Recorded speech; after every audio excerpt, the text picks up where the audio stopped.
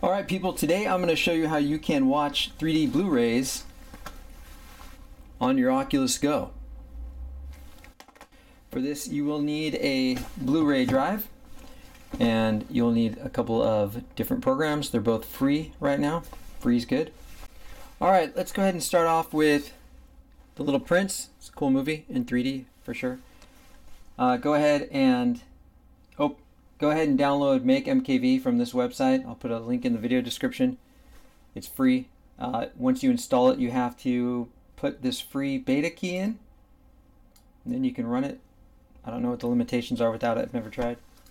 Alright, fire up MakeMKV, go to File, put in your Blu-ray disc, go to File, open Disc, The Little Prince. Okay, it's going to open up. Go ahead and uncheck everything except for the top one, which is usually your movie. Double click on it and make sure this isn't checked by default. You have to set this up. You have to click on this yourself. Right here, MPEG-4 MVC 3D. That's the 3D movie. And it's up to you. You want English subtitles, Chinese subtitles, you know. I uncheck pretty much everything in here. As far as I think I do. I keep the English subtitles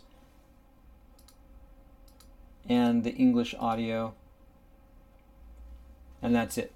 And then go ahead and click on MakeMKV, and it's going to go ahead and make an MKV out of this video file. Now, when it makes it, it won't look 3D to you. It'll just look 2D, but it's 3D, and I'll show you how we're going to process that. So go ahead and click on that. And set the output folder, and it'll probably take about an hour and a half to do that. And when that's done, then we'll open up the other app. Alright, now go ahead and download this free app, BD3D2MK3D, and extract. It's just a zip folder, it's just a zip file. Once you have that extracted, go ahead and launch that app. Now change it up here, click on switch to 3D MKV mode, and then click on Open 3D MKV, and then navigate to your MKV file. So here we have The Little Prince. Double click on it, and what it does is it automatically detects that the view is in order. Left view is in the AVC stream, and the right view, left view is in the AVC stream, which means left eye first. And then you can, now if you want to play this in anything other than SkyBox, SkyBox is great. It's a recommended player, but the other apps won't play AC3 audio. SkyBox pretty much plays everything. But if you want anything else to play this, to have audio, go down here and select Convert the Audio Tracks and change AC3 to AAC.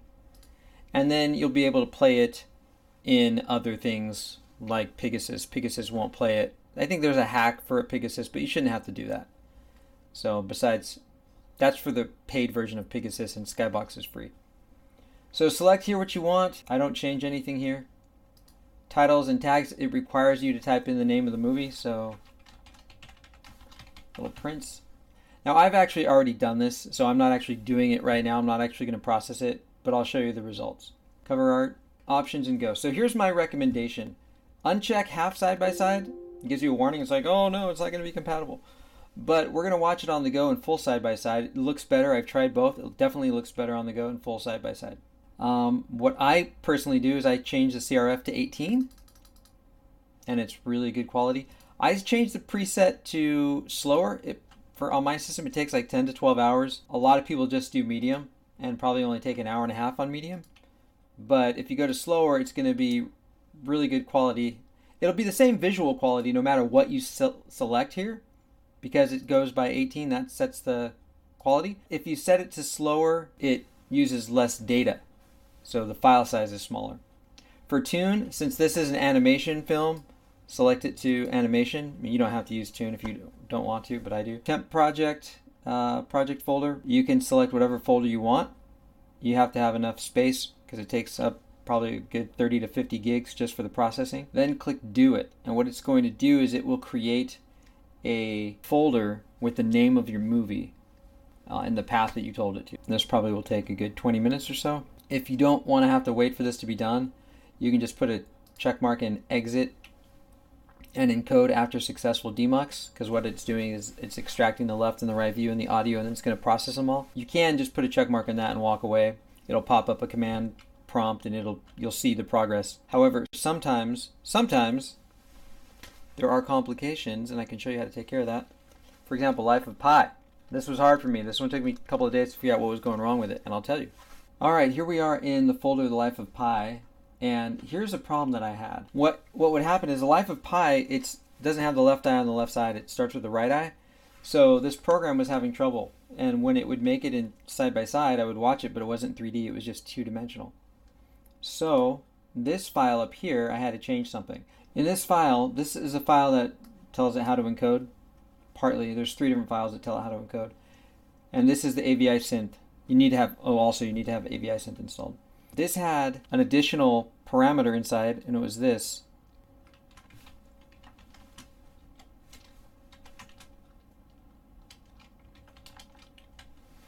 It was at layout equals alt. So I had to delete that. And once I deleted that, it worked fine. It encoded fine. So I'll show you what I mean.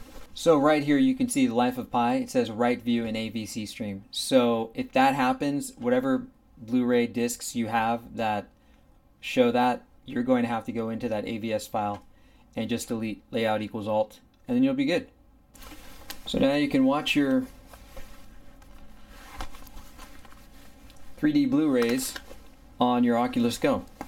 Want to thank Wes Raven for this. I was having a conversation with another person on YouTube, and I was like, how do you do this? I haven't been able to successfully rip my 3D Blu-rays. And they never responded, and then Wes Raven was like, hey, here's how you do it, which was really cool. So thank you, Wes. Appreciate it a lot, seriously, because I couldn't figure it out.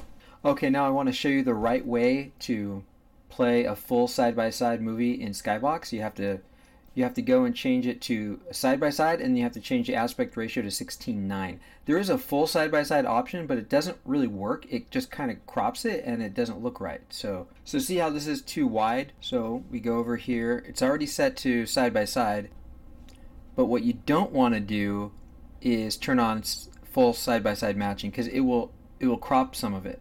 So just go up here to aspect ratio and select 16:9. And then it's perfect.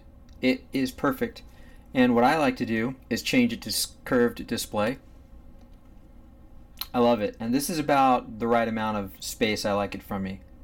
So I have about 50-60% of the screen in my view, and then the rest of it I have to look. Yeah, this looks amazing. I'm actually playing this off of my network right now, and it's a 22 gigabyte file streaming on my 5 gigahertz network. This looks much better than just doing half side by side. I did both, and this just looks crisper. So again, you have to manually set it to 16:9, and then on stereo mode, make sure you set it to side by side. And again, also I do curved display, and I sit not totally completely close to it. I don't want to get too close to it. It just kind of doesn't work. It seems like the depth is off. I get about like that. Looks great. That's how you watch it using SkyBox, which is my recommended way of doing it. It's free. Looks great. Looks even better than in Pegasus. All right. If you guys like this video, give me a thumbs up, subscribe, and if you have any questions, let me know. Highly recommend using SkyBox because it is free and it plays them great. I would also recommend when you watch it, use the curved screen and bring it close to your face. Not too close, but I don't know, halfway. So about 50% of the screen is in your view, and you got about 25% off to each side, and you feel really immersed in the 3D. If it's too close, it kind of ruins the 3D effect. But if it's about halfway, 60% of the way, it looks really good. All right. So if you guys like this video, give me a thumbs up, subscribe. If you have any questions, let me know, and I will talk to you later. Thanks.